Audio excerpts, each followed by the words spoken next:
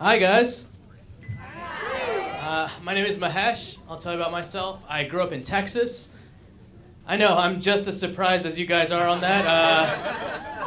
It was strange growing up in Texas. I went home a couple of weeks ago, and this is how I knew I was back in Texas. I was listening to the radio and I heard an advertisement for a sporting goods store, and this is exactly how it went. It's like, hey, we've got everything for your outdoor needs. We've got sleeping bags, we've got tents, we've got used firearms. Used firearms? You know what they call that anywhere other than Texas? Evidence. It's good to be home. People always ask me this. They're like, hey, you're from the South, right? What's your opinion on guns? My answer is always the same thing. It depends. Do you have a gun on you right now? Because if you have a gun on you right now, guess what? Your opinions just became my opinions. You like guns? Hey, I love guns. You like hunting? I love hunting too. You don't like Indian people? I'm Mexican.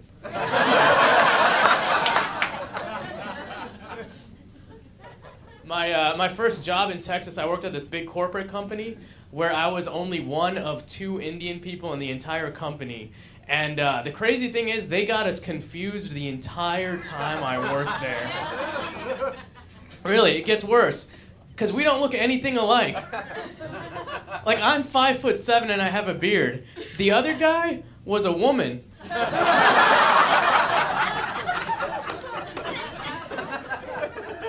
It's like, how many times do I gotta tell you people I am not Priyanka, okay? Let's figure this one out. I saw something weird the other day. I saw this kid eating a slice of pizza. He took a bite out of the pizza and he threw it in the trash can, and his mom got so mad at him. She was like, why would you do that? He's like, I didn't like the taste of it. She's like, oh, really? You didn't like the taste of that pizza? You should be thankful you have that pizza, because there are children in third world countries that are starving.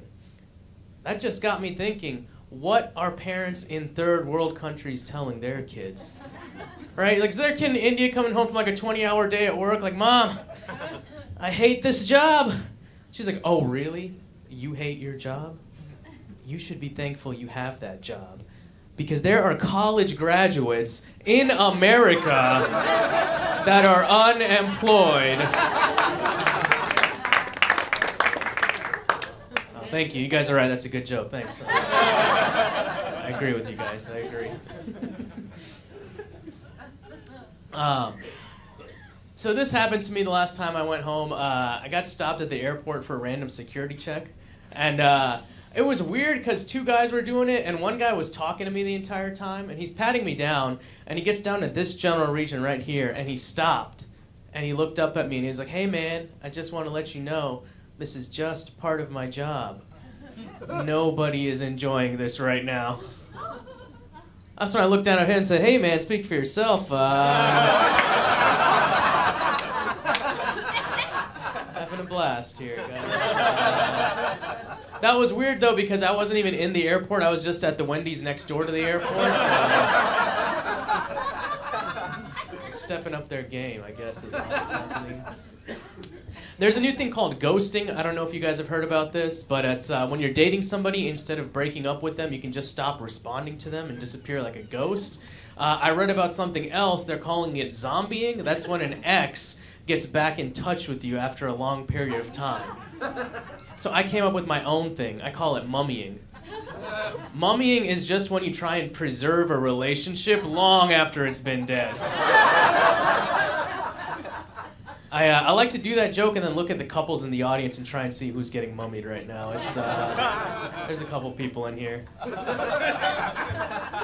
Here's the thing with dating sites though, like Tinder is like the big thing right now, right? Like I want to make my own version of Tinder. I want to make an Indian version of Tinder. It's going to be exactly the same. It's going to show you people, you can swipe them right or left. But the difference is going to be if you match, instead of opening up a chat room between you and the girl, it opens up a chat room between your parents and the girl's parents, and you're automatically married. I call it Tindia.